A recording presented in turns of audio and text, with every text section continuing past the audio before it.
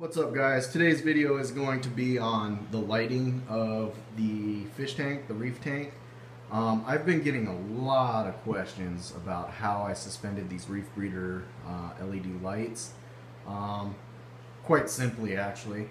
I went to Home Depot and bought some of this pipe hanger bracket here.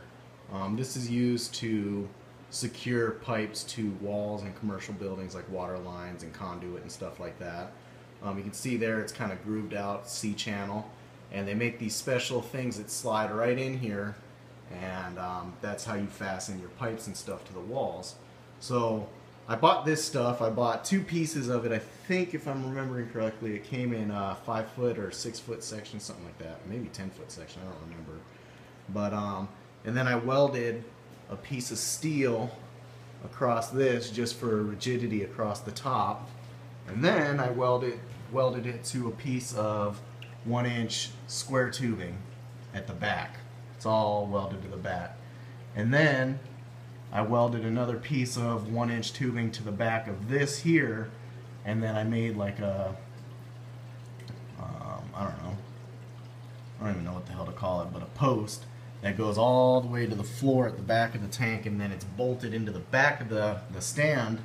And then this is adjustable. There's a nut there, and then on the other side there's another nut, and then right there you can see a wing nut. So if I loosen that, I can lower the lights down, or I could raise them up just a tad more. I can only raise them, I can't go much more. So this is kind of adjustable. So yeah, this might actually be 1 1/4. I can't remember the complete details, guys. This is I had scraps in the backyard of steel, and I was able to have enough to do it. So that's the rail system. It's kind of shaped it like a U, and I'll show you here in just a sec. There you go.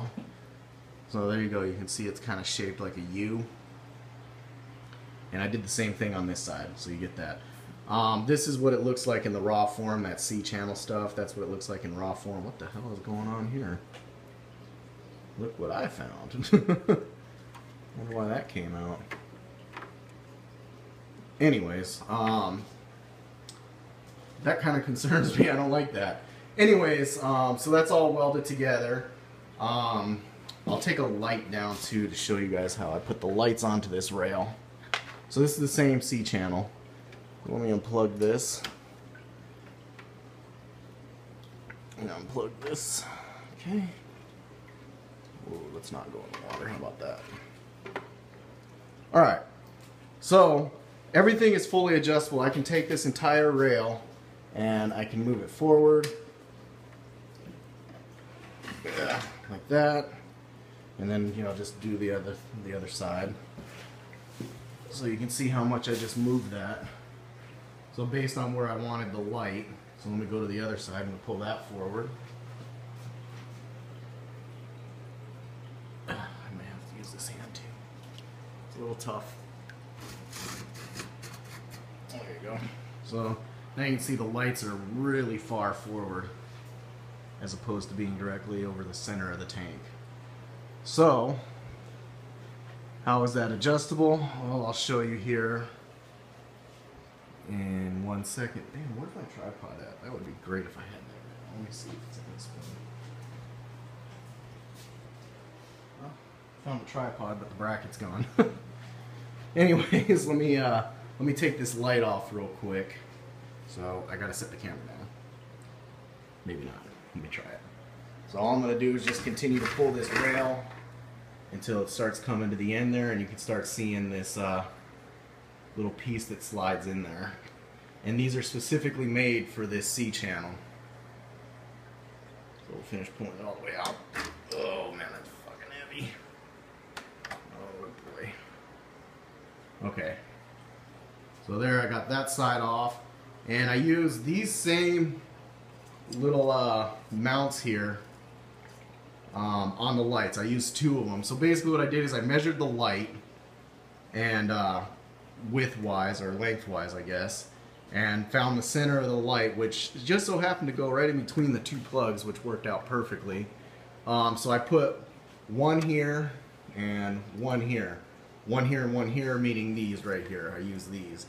and I had to take the light apart, so it immediately voided my warranty on the rear lights. But so I took the light apart and I pulled out pulled the front part of the housing off, which the LEDs came off with, and there's two little clips inside that hold the wiring together for the LEDs, and I just undid that.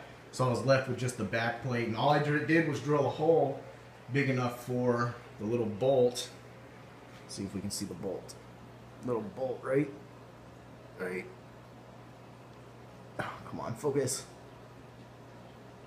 Right inside there's a bolt that came with these hangers, and the bolt just screws right into these things. So I did that on all three lights, and I'm able to, I'd have to take this one off here, take this little bracket off, and then I could slide the lights right off. That also makes the lights very adjustable, and I'll show you that here right now. Let me put this back in. It's heavy. Hold on, I gotta put this back on.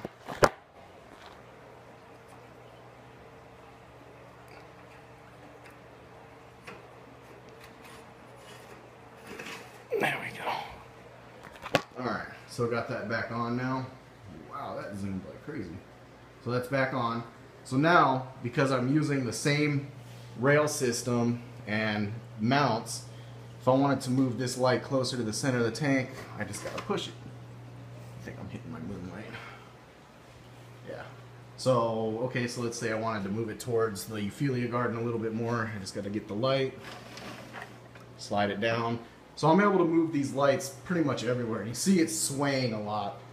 Don't worry, the bolts are tight. It's just the metal material of the back plate is it's not really thick, so that's why they wobble. So that's how the lights are fixed onto this rail system. And then I don't know if you guys wanted to know about the wiring, but obviously the lights have 2 plugs each, which makes for a total of 6 cords. So what I did is I cut them down really short to about 3 foot, I think. And looks like I had zip ties on them. Looks like they broke off. But all 6 cords go into this junction box, and then they condense down to, I don't know if I'm gonna be able to show you guys, but there's 2 Romex cords that come out the back end. So the blues are all on one Romex, and then the whites are all on the other. And that condenses 6 cords into 2. And based on the size of the conductors and the load that they're carrying, I'm okay with that junction box and using the 14.2 plus a ground Romex. So everything's nice and safe, except for the fact that I got the dangling wires now. I'm gonna have to re-zip tie those.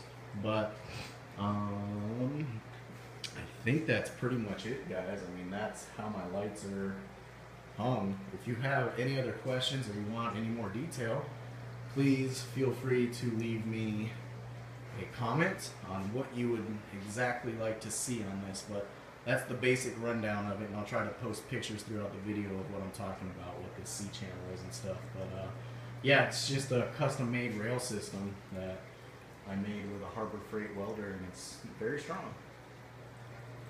But these lights are going away. I guess this is a perfect segue into what's happening next.